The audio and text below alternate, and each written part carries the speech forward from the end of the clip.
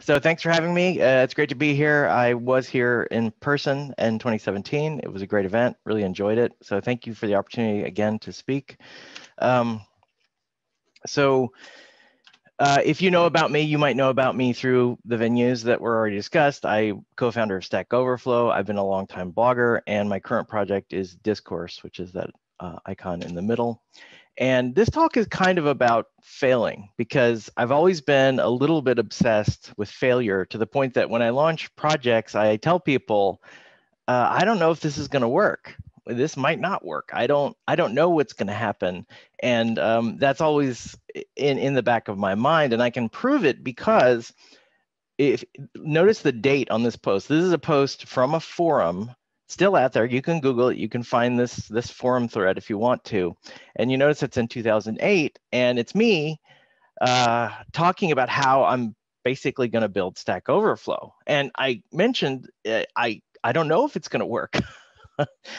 So, you know, I like to build this way, and I want to talk a little bit about why I like to build this way and why I think it has so much power. Because normally you talk about success, right? So if you haven't seen Stack Overflow, I'm sure you have. This is Stack Overflow. I thought I'd show it to you in Russian just to make it a little more exciting. There are localized versions of Stack Overflow out there. I think Japanese and Russian are the big ones, but there you have it. And really what I'm saying is that success is boring. There's a lot of talks, a lot of people that'll come on stage and tell you, you know, oh, look at all the great things I've done. Look at all the great things that we've achieved. And I'm here to tell you that's boring. Success is boring. It's not interesting. That's not the thing you want to focus on. And this famous Tolstoy quote, which you'll see in so many different presentations, but I love it because it's true. It's saying the same thing I'm saying, which is success is just not that interesting. It's yeah, okay, things are going great. You're very successful. You're everything's humming along. You're rich. Good for you. Great. But what about everybody else? You know, what about other stuff? And a lot of success really is luck. That's the thing. You know, it's not that I was so talented and I made this happen. It's like, well, you happen to be in the right place, the right time. You did a few things, and you know, you had a great outcome. That's great, but you got to acknowledge a lot of this is luck. A lot of this is really just being in the right place at the right time. So Will Wright, who's a famous software developer, he built SimCity, he built a lot of really, really well-known games, an icon in the gaming industry, says one of his key hiring questions is to ask someone not, tell me about all the great things you've done, but tell me about the things you worked on that failed. And here's a guy who has built games you've definitely played, The Sims, SimCity, Spore. I mean, he's a world-renowned game developer.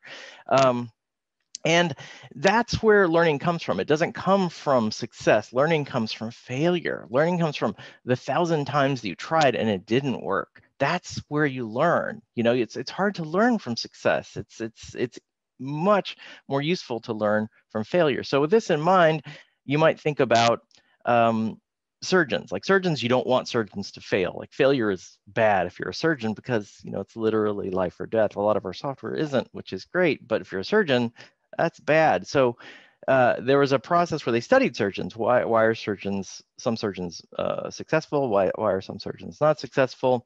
And this turned out to be the key question. If you wanted to find out if a surgeon was going to be successful, you would say, have you ever made a mistake? And if so, what was your worst mistake? And the ones who said, oh, I don't really make mistakes, or I had a mistake, but it wasn't my fault, those were the bad surgeons. Those were the surgeons that had low success rates. The surgeons who answered, oh gosh, I make mistakes all the time, you know, and geez, this thing the other day that happened to me, I totally screwed it up. Those were the good surgeons. They had the ability to think about what they had done and improve it based on their failures. That's the key to being a great surgeon, ironically. And if you haven't seen this graph, this picture, I hope you have.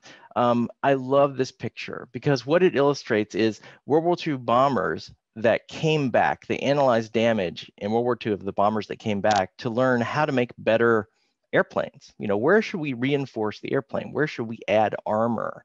And if you look at this graph, you think, oh, gee, look at all the damage. We want to add armor where all the damage is. See, that's the problem.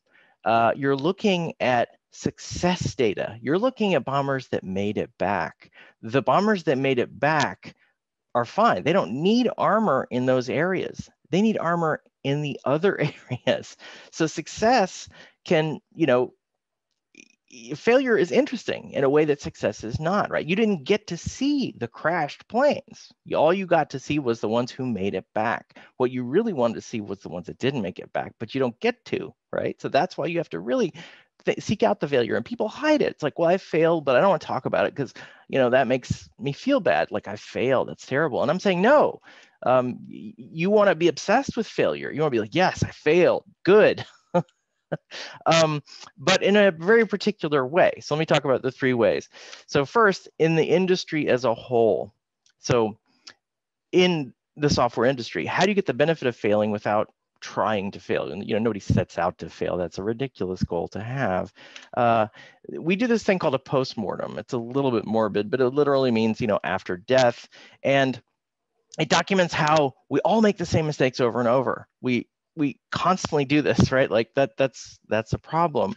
And the book Bad Blood is a great example of this. Theranos, fantastic story. There's an HBO series, not quite as good as the book in my opinion. So definitely check out the book. It will blow you away. Like the things that happened at Theranos are insane. But it's a good example of failure. Very high profile failure. There's also a book collection of and I like video games, because video games to me are really hard because you're trying to optimize for fun. You're using really advanced tech.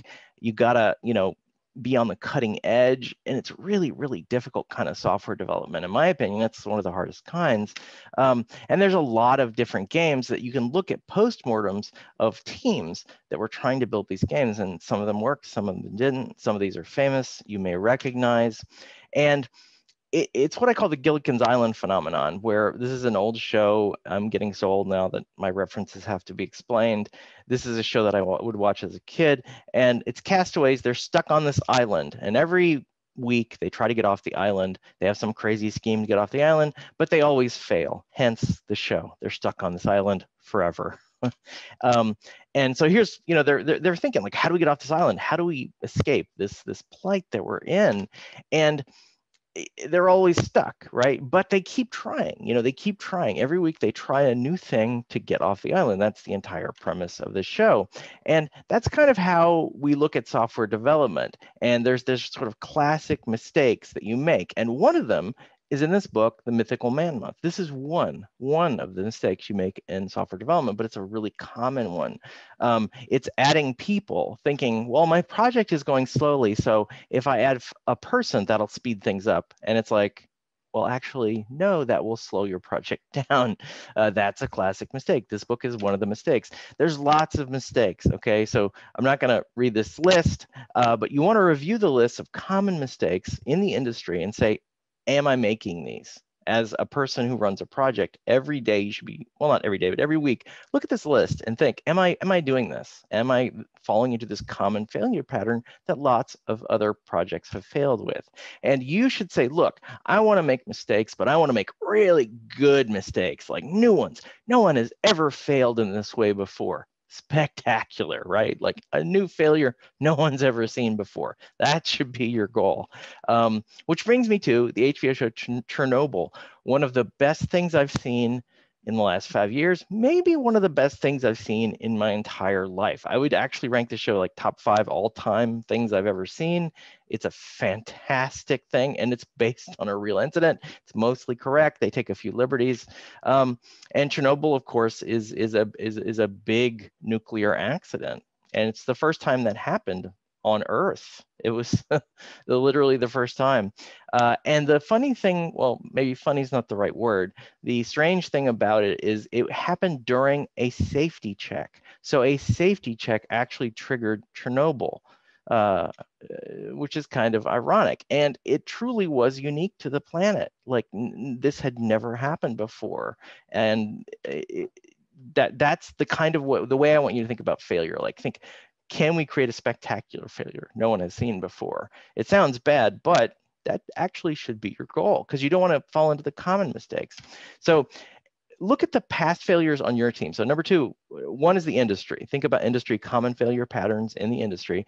Now think about your own failures, right? This is where you start looking at your own team, your own projects, yourself actually.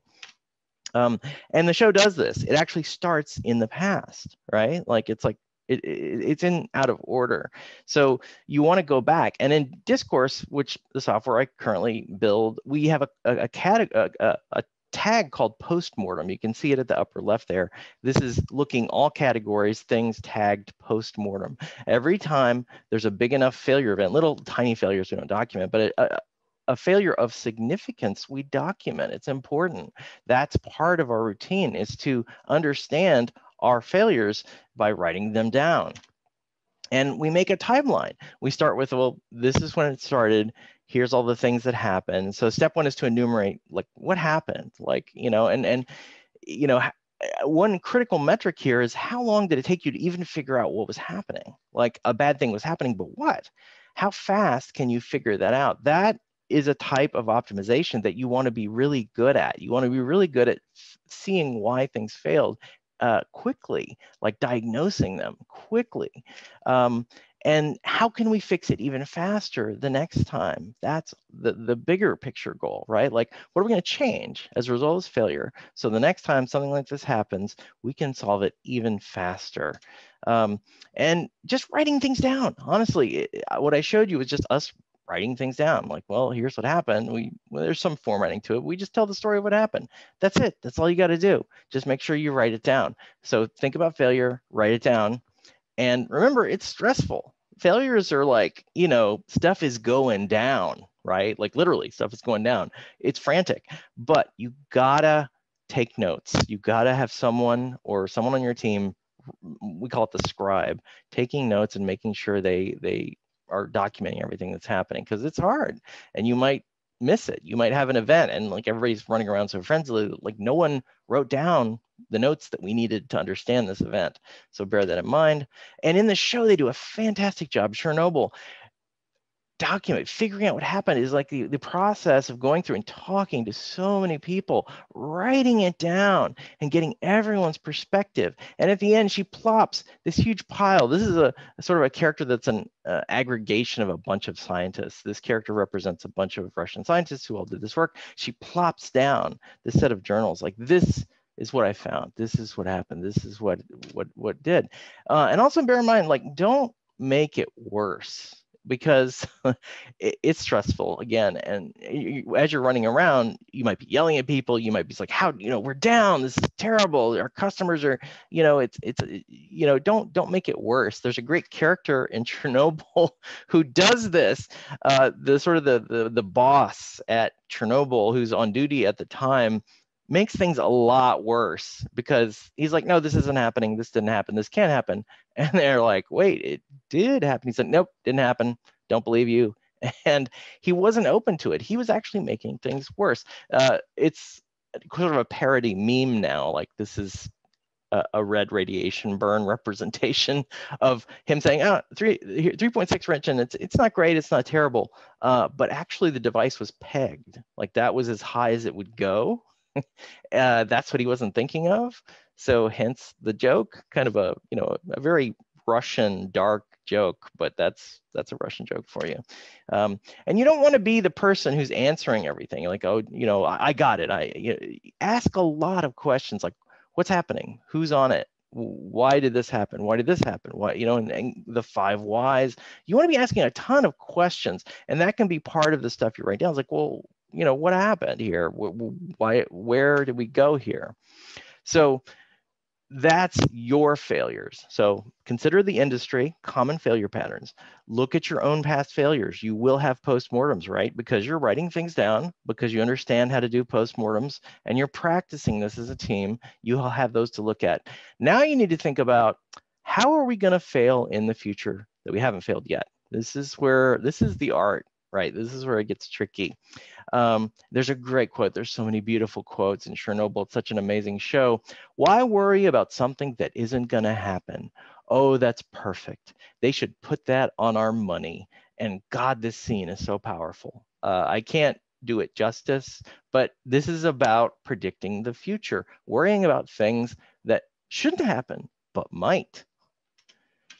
And then safety system checks. And I mentioned Chernobyl was the result of a safety system check. The safety system check triggered the problem. But that being said, you still should be doing regular safety system checks. What does that look like on your team, on your software, in your process? What does a safety check look like? And it can take a lot of different forms. One thing we do at Discourse, this is our GitHub. We're an open source project. You could go there right now, discourse/discourse.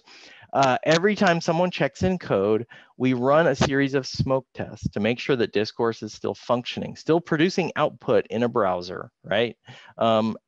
And unit tests, all kinds of tests run to make sure the code is still functioning as we expect it to. So there's a lot of stuff you can do that's automated, like automate the checks, right? All the free automation check you can do, you absolutely should be doing as a best practice just in general, and that's standard industry practice.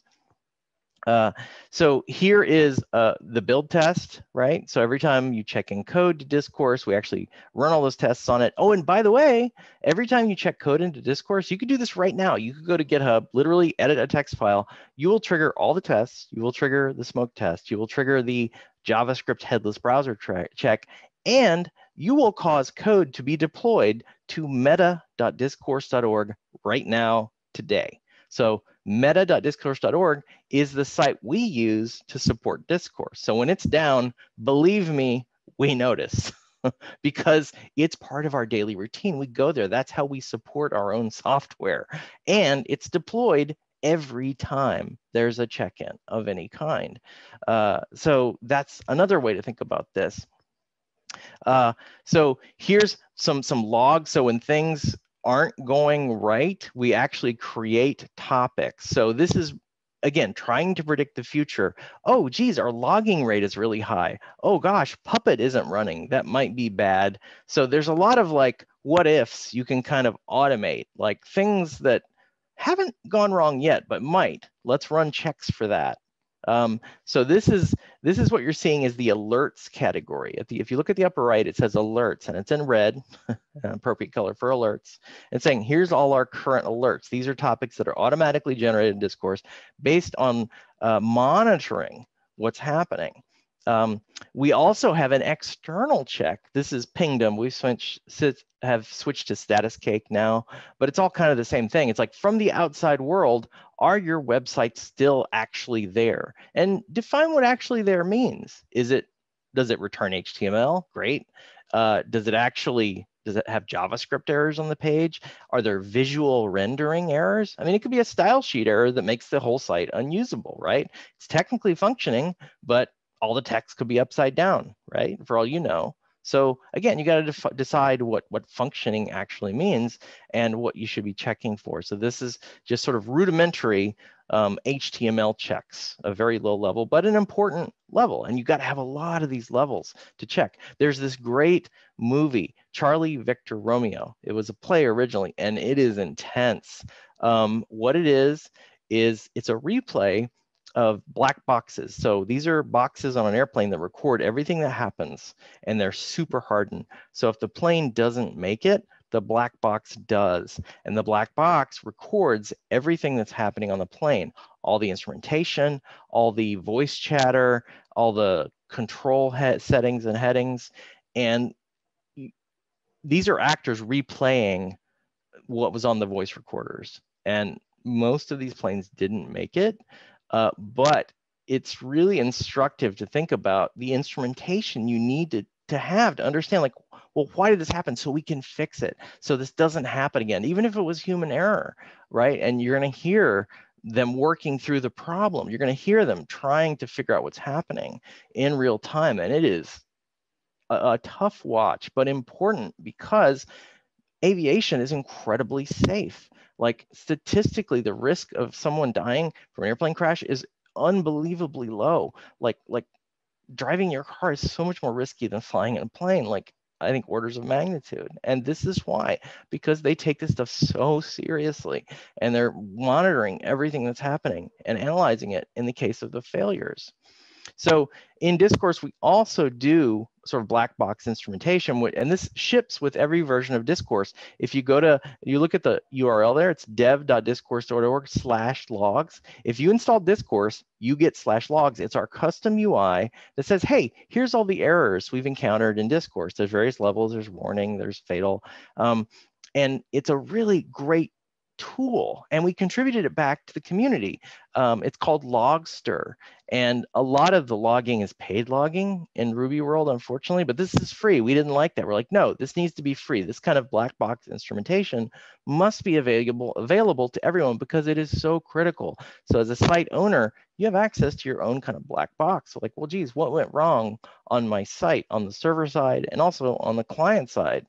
So Logster is a great tool. So you got to think about, what am I monitoring? Which, again, if you're monitoring, you're logging, you're generating graphs, and some of the graphs can be really instructive, like just to look at them and say, well, geez, the trend here, nothing bad is happening now, but the trend is bad, right? Like if we continue at this rate, I mean, terrible things are going to happen. This is the number of queued jobs. You're seeing, we really don't want this many jobs in the queue because that means the queue's not being cleared. And that way we can fix it before it becomes a problem. That's the magic, right? We saw the trend, intervened, and did not have a problem as a result. That's the goal. So that is what we're sort of getting to here. And that's what Chernobyl was about, is like, how do we fix this, not just for us, but for everyone, so this never happens to us again. That's what they ultimately got to. And Chernobyl, the final moments are so fascinating. I don't want to ruin it for you, but the whole story is about figuring out what happened and the engineering that goes into figuring out what happened. That's the goal, to make it so this doesn't happen for anyone ever again, not just our team, but as an industry, for all software developers, for anyone building software. How can we make things better? And the type of reactor Chernobyl has flaws. It's a flawed design. And they went back and fixed those flaws finally after much prodding. A lot of prodding. Watch Chernobyl and you'll see how intense it gets. Very Russian. There are still some operational reactors that are the same style as Chernobyl that have some of the same risks that they've kind of mitigated, but it's still there. And so that's what I want you to think about is, at the industry level, where do we typically fail? How do postmortems on your own team and look at your own failures and say, well, geez, how can we do better? And then also think about predicting the future. I know it's hard, but like, how can we plan to fail and avoid those situations that cause us to fail? And how do we get better as an industry? Like that to me is the most noble goal we have, is to build better for ourselves and for everyone. And even the current pandemic, we're going to be better at the next one, right? We have amazing vaccines based on a very novel type of vaccine generation. Viruses aren't going away, and we'll get better at this. This failure will make us better. And that's the goal. Thank you very much. I hope this talk was useful to you. And I think I'll do some Q&A now. I don't know if there's time, but that's my talk.